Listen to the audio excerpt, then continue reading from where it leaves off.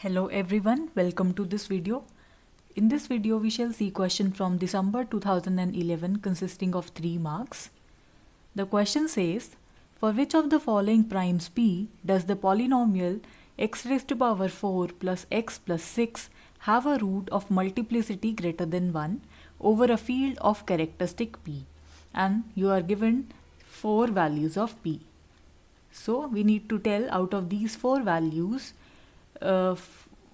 which field has a root which is appearing more than once. That means it could be a root one time, not one time, twice, thrice or 4 times, because this polynomial is of degree 4. That means it may have at most 4 roots, right? So first let us see, they are saying field of characteristic p. So that means our field could be a finite field, right, which is of this form zp, right? So for p is equal to 2, we have field z2, and in z2 we only have that means the integer modulo 2, and it only have elements 0 and 1, because for any prime p we have elements 0, 1, 2 up to p minus 1. So p here is 2, so in this case we have 1 over here. Similarly for 3 we have elements 0, 1 and 2.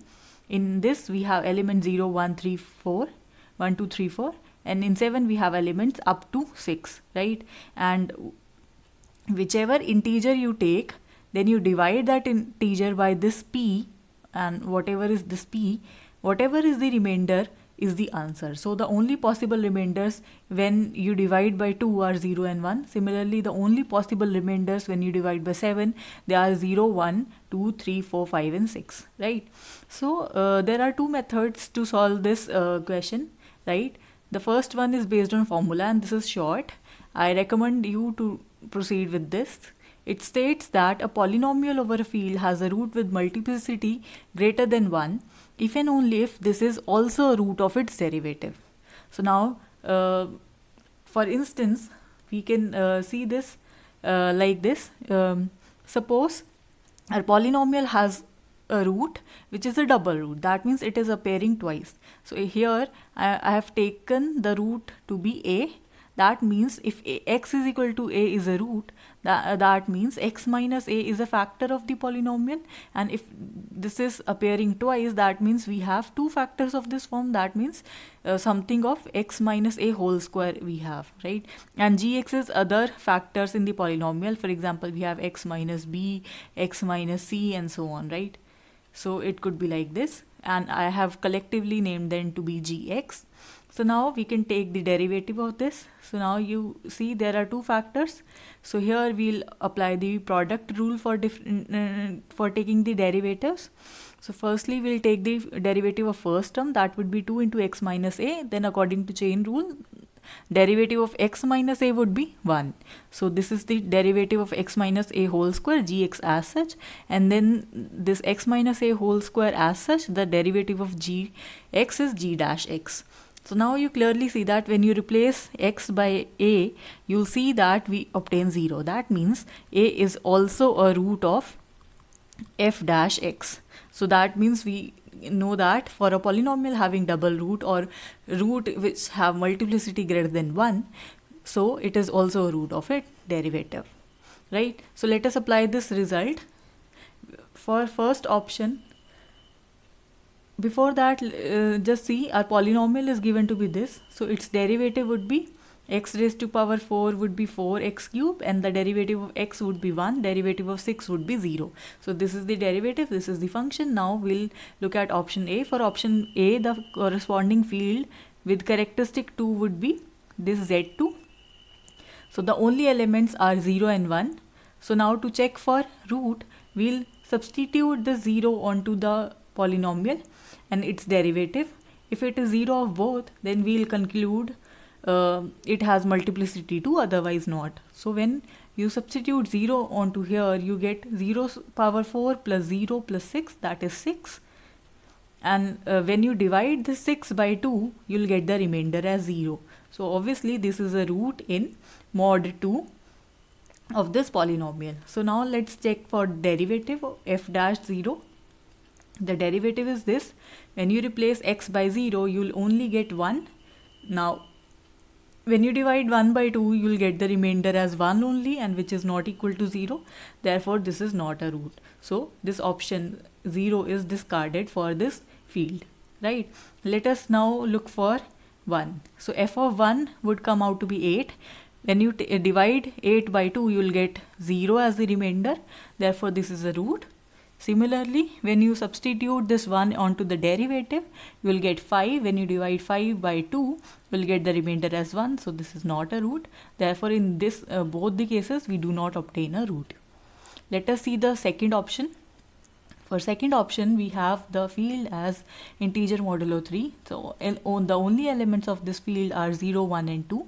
So, let's check one by one. Let's substitute f of 0. So, again we will get 0, and when you divide this 6 by 3, you will get the remainder as 0. So, therefore, this is a root.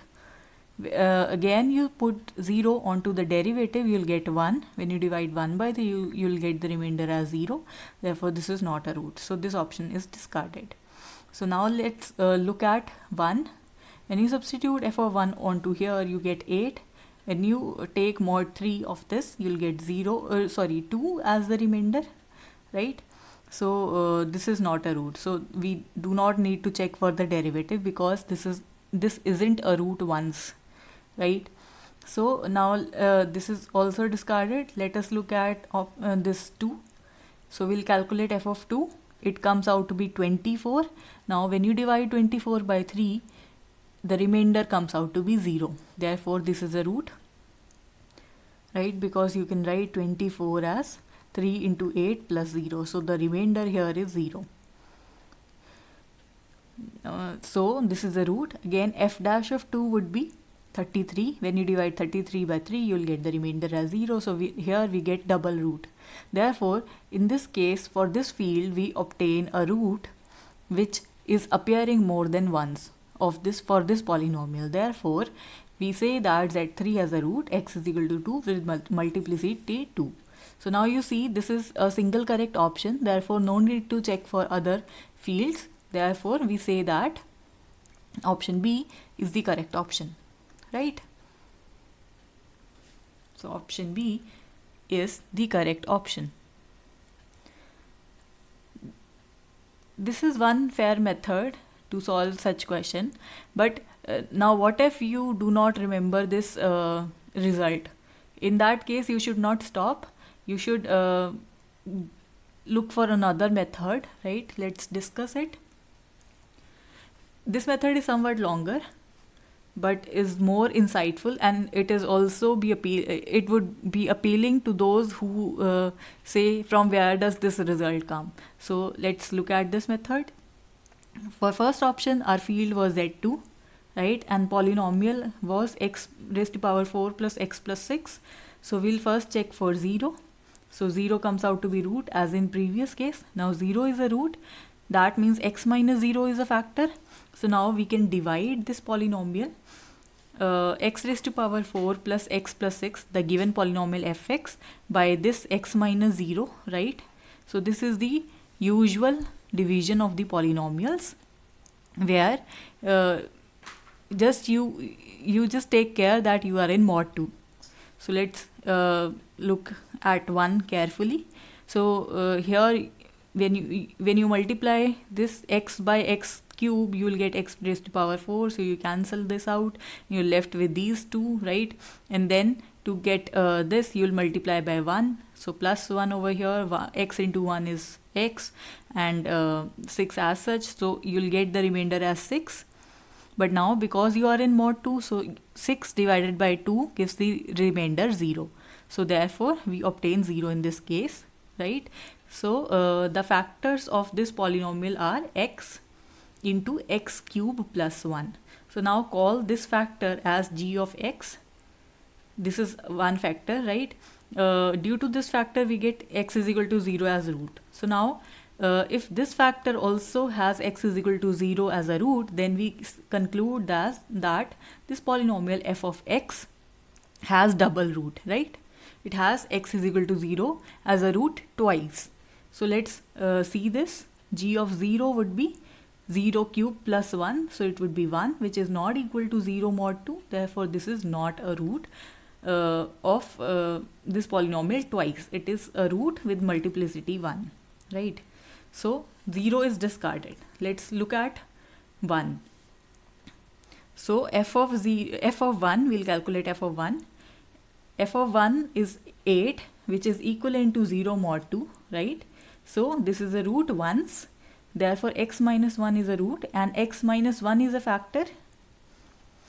If x minus 1 is a factor, you can again divide this polynomial and see at the last you will be getting 8. Now because you are in mod 2, in Z2, therefore when you divide 8 by 2, you will get the remainder as 0. So therefore we have the remainder as 0. Therefore this polynomial can be factored into this polynomial multiplied by this polynomial, right? So this is it. And so let's call this polynomial as g of x, and we'll look whether x is equal to 1 is a root of this polynomial. So we'll check it. It doesn't come out to be the root of this polynomial. Therefore we say x is equal to 1 is a root of this polynomial only once, right? Therefore this option is also discarded. So option A is incorrect. Let's move ahead. Let's check this for option B. For option B, our field is Z3, right? So we'll again move by the similar process. F of 0 comes out to be 0 mod 3. Therefore this is a factor. Now in the previous case also we calculated what is the factorization of this polynomial when x minus 0 is a factor. Therefore this is gx in the present case. So g of 0 is not equal to 0 mod 3. So this is root only once. So this 0 has been discarded. Let's look at 1. So f of 1 comes out to be 2 mod 3. Therefore this is discarded and no need to check for further, right? Because we do not have x is equal to 1 as a root even once, right? So now let's look at f of 2. So in this case, just substitute 2 into the given polynomial. You will see it comes out to be 0 mod 3. Therefore we are sure that it is a root once. To see it is a root more than once, we have to divide the polynomial by x minus 2 because 2 is the root. Therefore x minus 2 would be a factor. If it is a factor, it would divide the polynomial completely.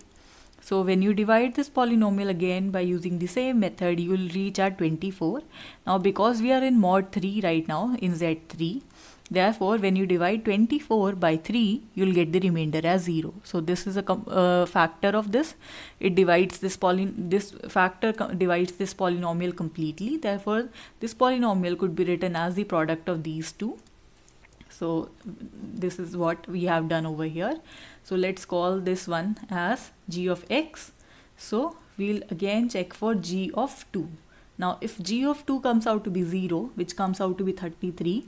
So when you divide 33 by 3, you will get the remainder as 0. Therefore this comes out to be the root. Therefore x minus 2 is a double root of fx. So in this case we can conclude that option B is the correct option, right? And there is no need to check for option C and option D, right? I hope this helps. Although this is a longer method, but yet it will give you an insight about the calculations in this integer modulo p, right? So that is it for this video. The only correct option is B. Thanks for watching.